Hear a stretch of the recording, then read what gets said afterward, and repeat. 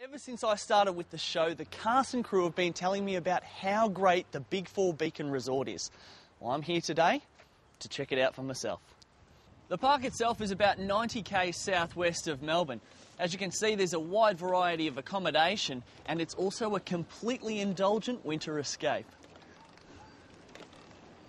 What we've tried to do here at BIG4 Beacon Resort is to really cater for anybody who has mobile disabilities and also anybody who has special needs. And being that, it may even be from somebody who's a little bit older who needs a wheelchair access or just a ramp just purely for walking up into the accommodation.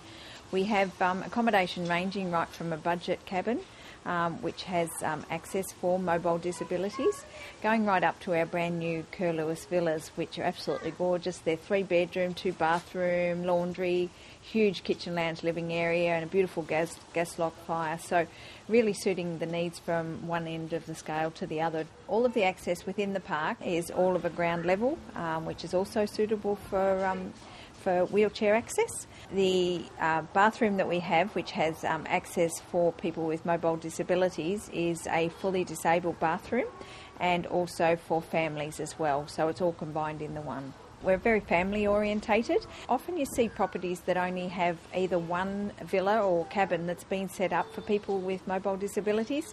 So we figured that most people that they have friends together who maybe both of them may be in wheelchairs. To be able to come away as two families is a nice thing to do, and often you don't get that in properties. So whatever we've tried to do in the accommodation range, we've tried to do at least 2 or more.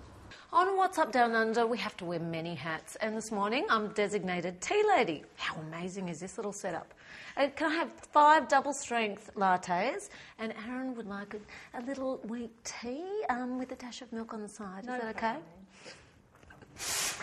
Anthony and Tony sure are a formidable team.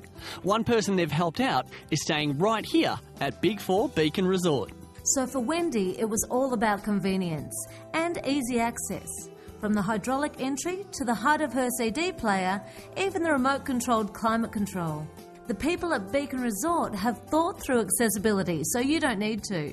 Wendy's on a nice big drive-through site, and Anthony is in, well, let's face it, the Taj Mahal. As you'll notice around the villas here, all of the access to the barbecues, you've got to be able to use the pools and all the facilities on site as well. Log on to beaconresort.com.au. After the break, we continue bowling our way through this beautiful part of Victoria.